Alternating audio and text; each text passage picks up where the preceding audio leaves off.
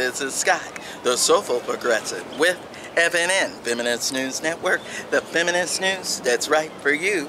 Welcome to Skye on location in Waikiki, Hawaii. And what do I want to talk to you about today? Well, first you better tell your friends that Soulful News is in.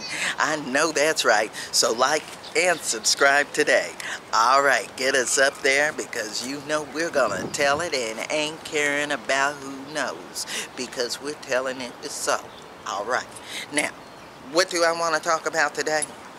I was listening to Yvette Cornell saying that other progressives aren't talking about it, so I'm going to stand up with you, Yvette, and the ADOS that are out there, and we're going to mention what needs to be told, and that's to let people like Candance Owens be called out with her mother effing Republican conservative ass. Now, I have came across these tweets that I saw from July 7th where she is talking a fool about ADOS African Americans, and yes, there is a difference. And if you don't think and you don't know, did your grandma sit on her front porch talk about sharecropping and what was being grown out on that field and argue with grandpa about it? Because mine's did. Did they ever talk about working those fields? Okay, because you know our families were talking about how those fields were being plowed and shared, and talking about the great migration that went up north. And it shows in our look and our food and how we choose to treat the ones we love. And I know that's right. And you know, for people like Candance Owens and all these others that Yvette Cornell was mentioning, which I don't really know nothing about because I don't watch Fox News. I'm not into MSNBC and all the rest, but I'm going to tell you one damn thing. I'm going to tell you one damn thing.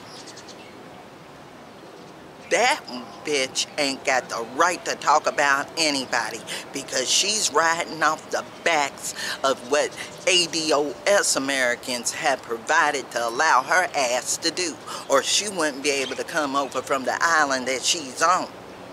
And I know that's damn right. I don't think Yvette quite said it like that, but I am. And when I heard about her ranting on these tweets and talking like regular ADOS is dumb and we don't need to be asking for reparation, bitch, what is wrong with you? We have been paving and doing the way and making the work that made this happen, and we've been working on that since we landed in Virginia. And I know where my family comes from, talking about we don't know our roots. You know, Henry Louis Gates been out there telling everybody their roots. And with Ancestry.com, people's been finding out left and right. Now, on my grandfather's side, on my mother's side of the family, we know we came through on Virginia. We know we got our Richburg name from.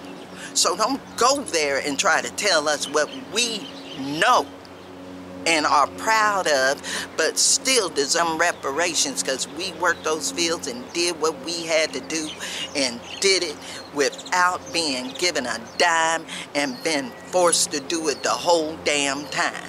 That ain't right, and we deserve reparations because it built the economy and grew capitalism in America. And we're deserved our due like the workers deserve more than $15 an hour now.